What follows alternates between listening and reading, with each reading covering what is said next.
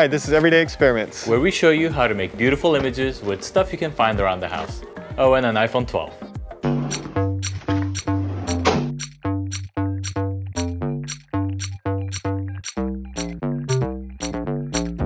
We're going to make some really cool videos using just balloons, colored paper, and the Slo-mo feature on my iPhone.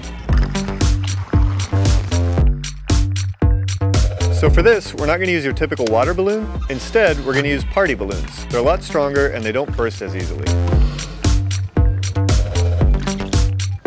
The cool thing about Slo-mo is I can play with time and slow down the balloons and see all the cool shapes that are usually a little too fast for the human eye. Here's a fun thing. After you've shot the video, you can go into the Photos app and edit where the slow motion effect starts. Right about there. Cool, that works. Okay, if you want to get really crazy, take the footage, import them into iMovie on your iPhone. Use the green screen and blue screen feature to stack the video so you can have balloons bouncing on top of balloons. It says green screen, but you can use any color. I'm using pink.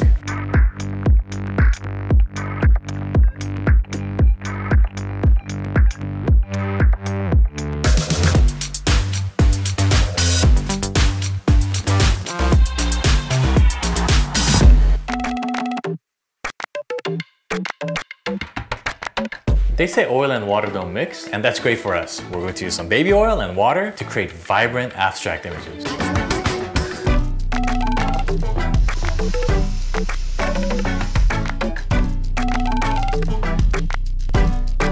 Now we just add baby oil.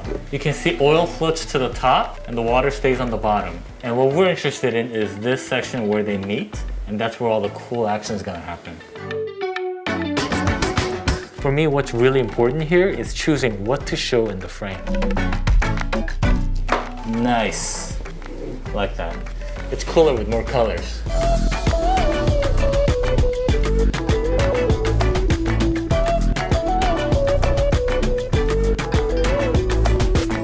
Always play with how you're looking at the subject. Cool thing about a camera this small is that you can put them anywhere. Even here.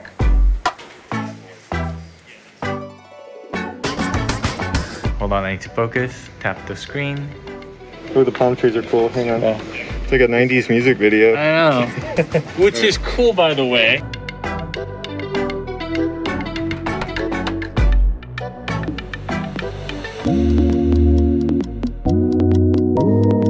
It's nice and dark out. Perfect for night mode. But today, I'm going to try and hack it with some glow sticks and some string lights.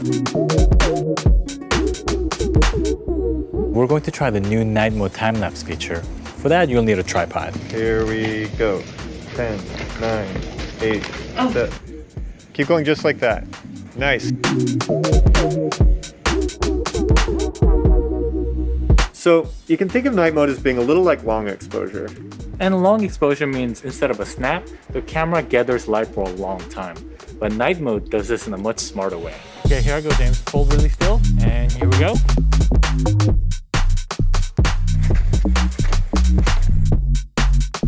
One last time, I promise.